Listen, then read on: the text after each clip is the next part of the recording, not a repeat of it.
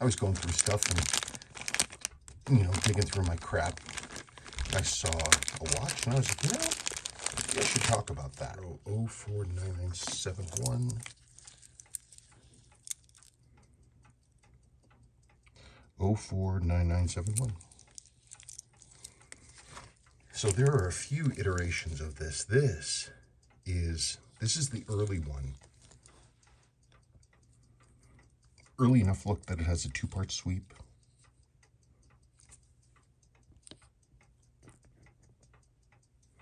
Yeah, these early ones, they had a two-part sweep, and they also had, they had short hands. It was like this, it was such an early thing that they did. But you know, this is not the JDM version. Note that it has Roman English. That's the original loom. There's no wax on the hands from a hard reset. That's just faded. The haze on the crystal is just, it's the volatile elements and some other stuff that outgassed and then condensed on the underside of the dial. Like with corrosion, not corrosion, with fog. Watch is definitely faded a bit. It's hard to get these anodized rings to fade like that. That takes effort. Case is definitely a little worn, but he didn't beat it to death. But what's neat is you actually don't see this bracelet very often. This is the solid stainless Stelux President. That, by the way, there you go. That's a Stelux clasp. It looks different than the Seiko one, which looks like,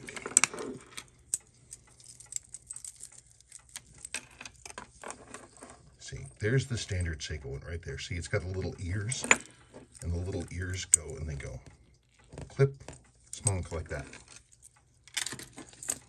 These Stelux, the clasp is right here, and it snaps onto that thing right there. See, it's got that little pointy lip diddly. You don't see too many of these. There we are. With this bracelet, they used to be more common, but, you know, honestly, I see more of the JDM reverse middle link ones than I do, these big, solid Presidents. And this is the bracelet they chose. It has the, because it's thinner, it kind of actually has the effect of making the watch head look bigger. Like, to contrast. These watches, well, do they? Actually, they're not far off from each other. They really aren't. So let's just pretend. So you see, let's pretend it's the same size, and having this taper bracelet with a little more heft makes the watch itself feel a little smaller. This is, that's really accentuating that. Do I have, maybe. So here's the slide rule. And it has this other kind of bracelet, the solid stainless oval, like this, extremely comfortable, this fishbone. But it also, I think it balances off the size of the watch case very well. But it's interesting. You just don't see these that often. I never restored this. I haven't. There's a number of watches I have that I haven't restored. I'm like, well, how many of these have they made? How many of these are in this condition with all this documentation? You got a good whap on there. What happened?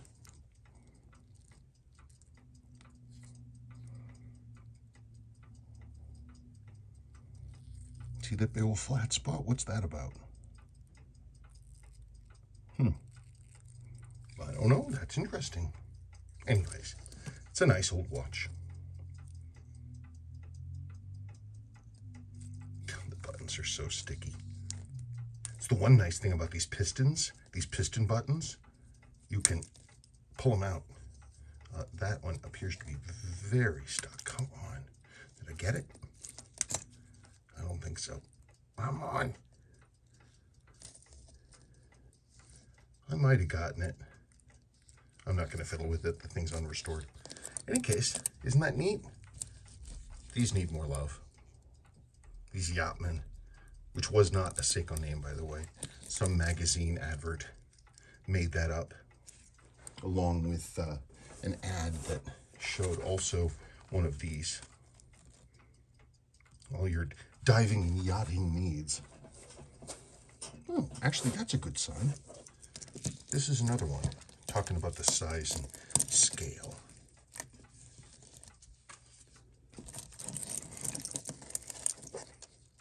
So you got this bracelet, this skinny, heavy bracelet with this big old watch head. And you have this, which is actually, I think, slightly larger, but the same kind of semi-elliptic, it's like super ellipse or whatever this is called. And it kind of takes down the relative size of the watch. You know, it's like a huge car with tiny wheels. I don't know, they're both pretty cool. I don't know. You tell me what you think. I have the original Seiko guarantee certificate. I think it's filled out for this watch.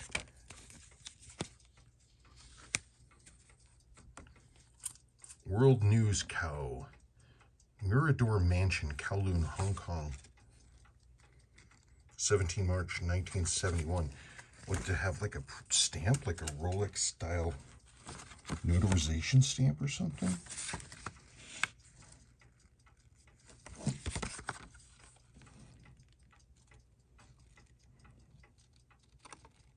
I don't see what it says, but I think it's even serial numbered. What else we got in here? Automatic chronograph card.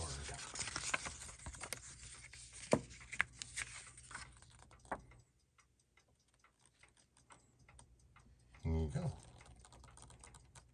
Look at that. That's a dot chrono. That's a regular 61, 39, 61, whatever, 60, 10, 60, 12, 60, 15.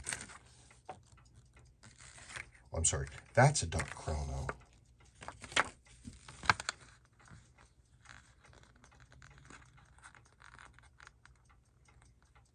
Is that supposed to be a 6139? For real? Don't I have a 6139 around here somewhere? Oh, yes, I do.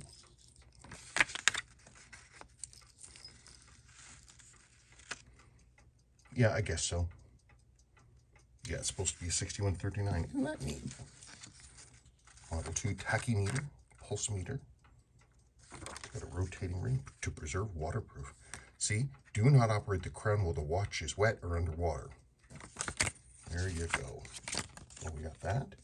Guarantee certificate.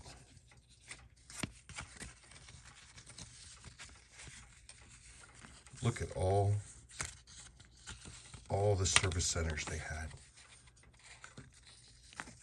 I mean, I skipped over a bunch.